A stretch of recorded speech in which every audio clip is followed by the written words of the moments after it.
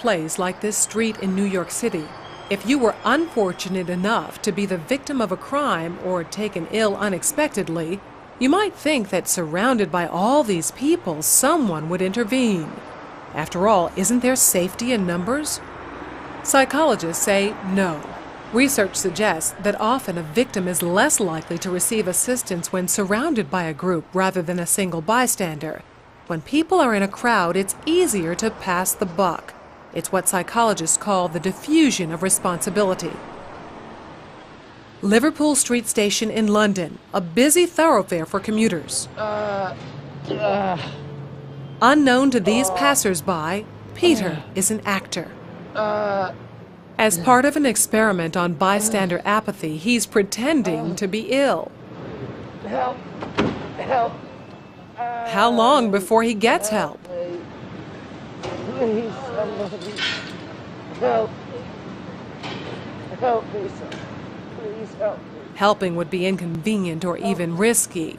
He lies there for more than 20 minutes and no one raises an eyebrow. Please, somebody help me. It's always very distressing to watch situations like this where people are obviously suffering and no one's actually helping them. But what we have here is two conflicting rules. One is the rule that we ought to help, and the other is the rule that we ought to do what everybody else is doing. And here you have effectively a group of strangers who are exerting the pressure not to intervene, not to help. And it's very difficult to rebel. Ruth, another actor, takes Peter's place. How long before she receives help?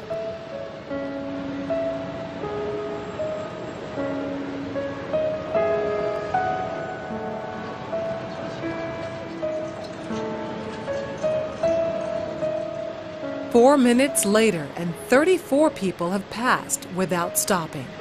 Well, people don't really want to know. They just haven't got the time. Well, they have got the time, they just don't want to get involved. Unwittingly, these strangers have silently formed a temporary group with a rule: don't get involved. They're afraid to stand out from the crowd and won't take action if no one else does. This woman has clearly spotted Ruth, but she conforms to the rule and does nothing. Watch what happens, though, when someone else helps. You alright?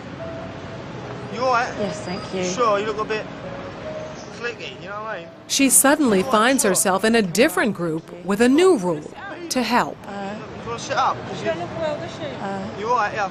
Yes, you are. First I thought she was dead. Then I sort of checked to see if she was breathing or not. And I looked around and I couldn't believe that no one had noticed her, because there was a bloke sat there just absorbed in reading a newspaper.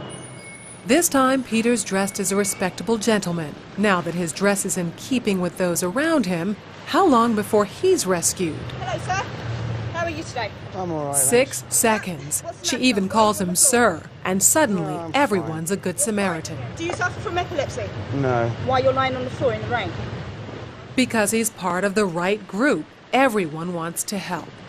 I would just hate to be in his position of feeling ill and nobody helping and walking past, so I'd just like to check that he was okay. And I thought, well, it's wet, so he must really be ill because he's going to ruin his suit anyway.